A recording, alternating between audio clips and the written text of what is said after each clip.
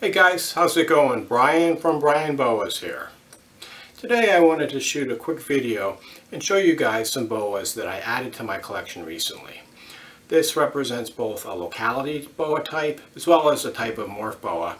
And both of these I had been looking for quite some time, but I just couldn't seem to find the right animals.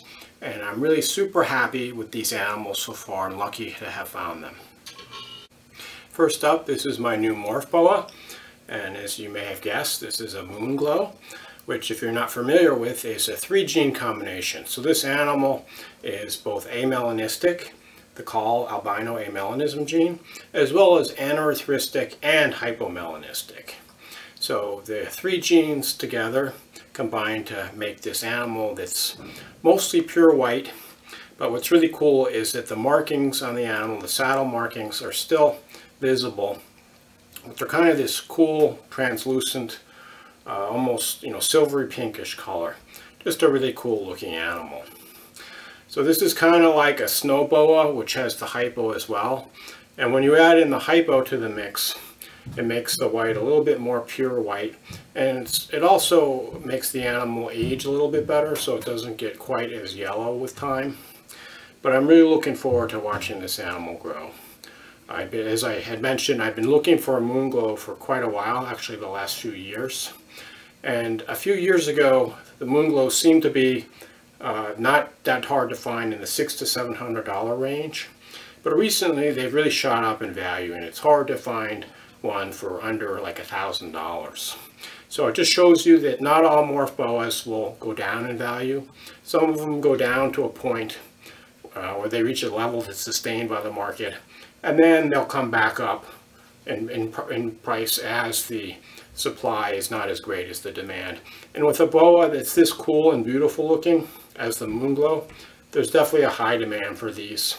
They're relatively hard to produce because they've got 3 genes, 2 homozygous recessive genes and then the 1 incomplete dominant hypomelanistic. So genetically it's a little more complicated to produce. So I believe that the value and the prices of these guys should stay high. But I'm really looking forward to watching this one grow up. They're really cool, nothing like seeing a boa that's almost pure white like this moon glow boa. I was also able to acquire a small group of a locality I've been looking into for quite a while, and that's the Branchia Columbia boa.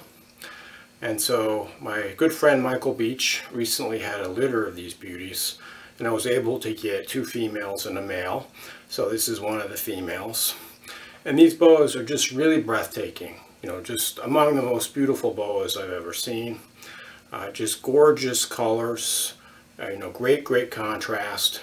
Beautiful markings. I love the symmetry of the markings and the pattern down their back, kind of like a circle pattern. And then this beautiful kind of orangish red tail. These guys are technically Boa Imperator. They come from Barranquilla, is from northern Colombia on the Caribbean coast. So technically they're not a true red-tailed boa. They're not a boa constrictor. But I think it's kind of ridiculous because you can see how red the tail is. So if someone calls this a red tail, I mean, to me it's a red tail. Maybe it's not a true red tail if you really want to get technical. But this animal is every bit as beautiful as any of my 2 red tails from Peru, Suriname, Guyana, or anywhere else. I just love these animals. And so as I said, this is the female that has kind of a little bit more color and just a beautiful looking animal. This is my other female, Branchia Columbia boa, and she just has an amazing pattern. I mean, look at the pattern on this animal, just absolutely gorgeous. Such high contrast and such beautiful saddle shape. Just a really breathtaking animal. You can see the kind of reddish maroonish brown tail. But these are just beautiful animals, as I've said. I think they're just as nice as any true red tail. And I really look forward to raising these up. One of the cool things about these animals is supposedly they don't get really that big, maybe 4 to 6 feet. So I would say that they're in the range of a semi-dwarf boa, in case you're looking for one that's not quite as large. But just a gorgeous animal, the Branchia Columbia boa.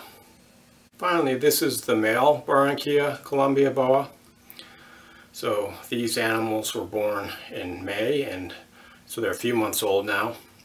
And just as I mentioned, just thrilled with these Branchia Columbia boas.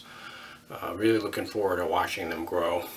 These are from the Rio Bravo bloodline, and they're what the pure Colombian boa imperator look like. A lot of the normal boas that you see on the market now have a lot of Colombian ancestry, but they're also mixed with other localities, so you can't really be sure where they're from. But the pure Branchia Columbia boas are definitely breathtaking to look at, and I'm looking forward to raising these guys up. So, as I mentioned, I've been looking for some Branchia boas for a while, as well as that Moonglow boa. And at this point, my collection is pretty near complete. So I'm probably not going to be able to acquire any more boas, at least for quite some time.